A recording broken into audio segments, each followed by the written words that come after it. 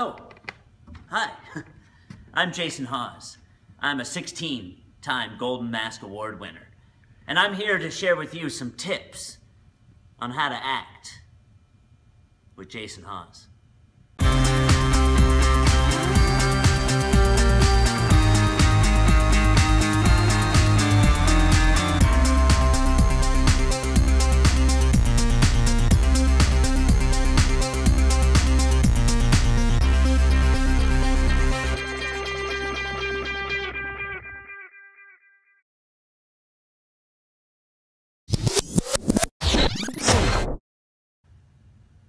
Oh, hey students. Oh, look out! Did I scare you? Well, don't worry. I didn't really have a ball. I was just pantomiming. And this was a test. Although, you shouldn't have been scared anyway because you're looking at a screen and the ball would have just hit the camera. So, this was an intelligence test as well. Pantomiming is when an actor interacts with a pretend object. It's especially helpful if the theater doesn't have much of a props budget. But let's get serious. Because acting is serious. Sometimes on stage, you'll need to pretend to interact with objects that aren't really there. This can be especially difficult for some of you younger actors that haven't done nearly as many plays as me.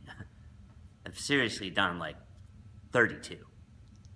Step one is to visualize. Think of it like Photoshop. I'm taking my actual vision and photoshopping a ball into my hand using my mind. It's incredibly difficult. Step two is to visualize. Now, I know what you're thinking. Wait a minute, isn't that step one? And it is. But see, in step two, you don't only visualize the ball in your hand, you visualize the ball everywhere.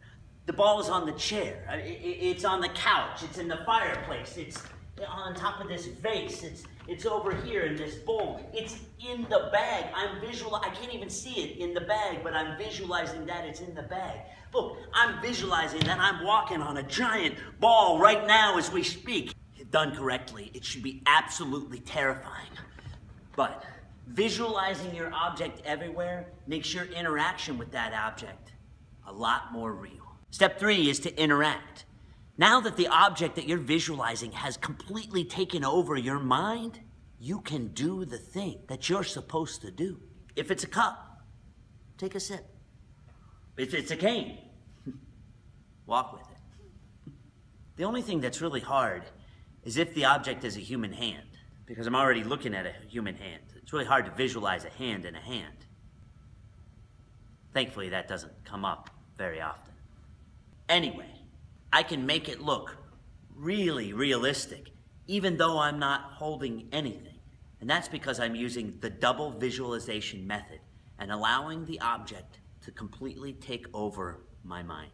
And one last tip. It can be very dangerous allowing an object to take over your mind. Yes, it's incredibly helpful on stage, but if you can't stop thinking about the object, it can be bad. One time in my younger years, I had to pretend to answer a phone, and I went way too deep into the method. And I started seeing phones everywhere. You know, phones growing on trees, phones coming out of cars. Even my own wife turned into a 5-foot, 6-inch phone. Couldn't sleep for a week. I had to purge my life of phones. I haven't seen a phone in 6 years. I don't even remember what they look like, or what they're for. Hey, thanks for watching. And don't forget to subscribe, and to like this video, and feel free to comment if you'd like to see us tackle a particular technique in a future episode. Also, remember to come to a show at Harlequin Productions and support Real Live.